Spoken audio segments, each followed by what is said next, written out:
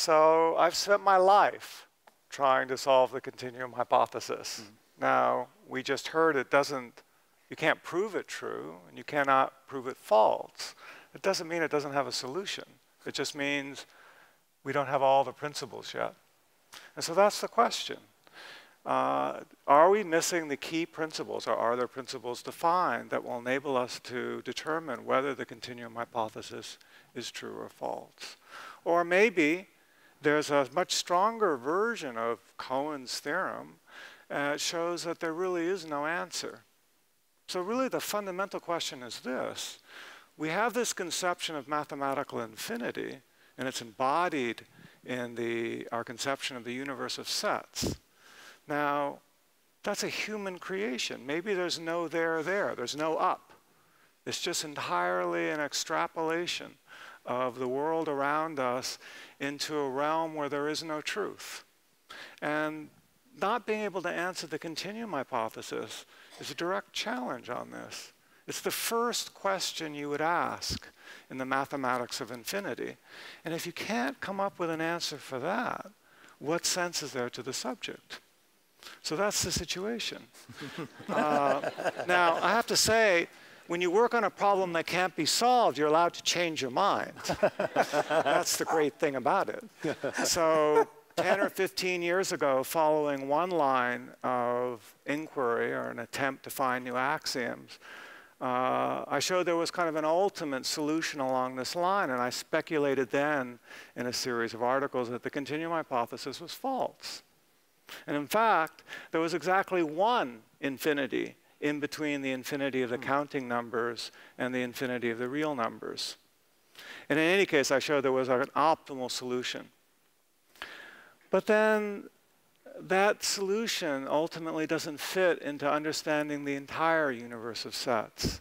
The continuum hypothesis is just one instance of an infinite sequence of questions.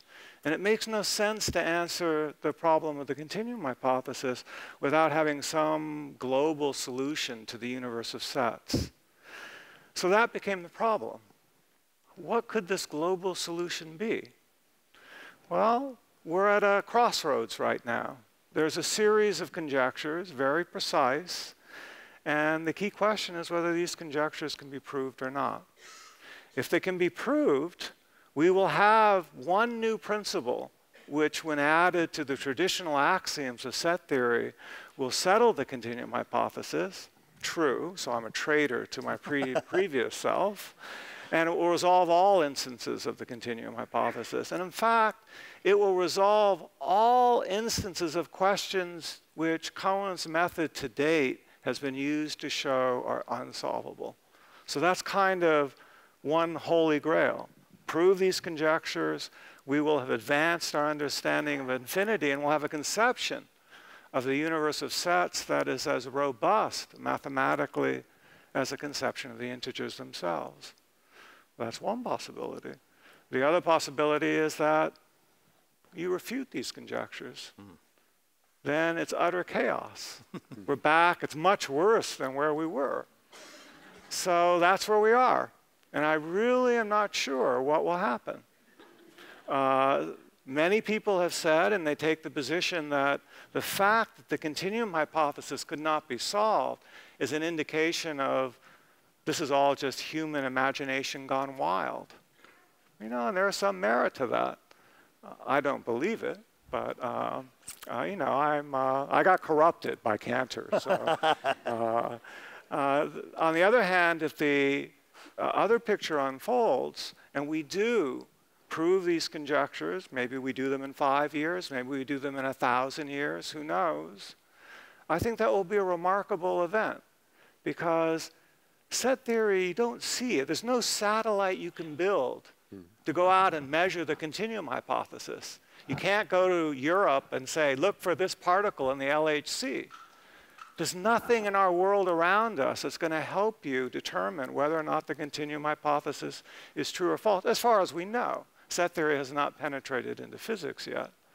And if we see that this imagining of this realm far beyond the integers really has content and meaning, and our intuitions guide us to the true principles, I think that's remarkable. because it will be success where there was no reason to expect success. You don't find the answer to the continuum hypothesis by some clever proof. We know that you can't do that. Somehow there has to be a solution that forms to our intuitions. There have to be clues. And there's no reason to expect that that will happen. It really could just all be a fiction. So there's this realm. It's beyond the realm we see around us. Does it exist? And one key question there is, if it exists, the continuum hypothesis has an answer, and we need to find it. Or we could go the skeptics route and show once and for all that the conception of mathematical infinity is just that, a fiction, and there is no answer. So those are the two futures. And I wait to see what happens. Whoa.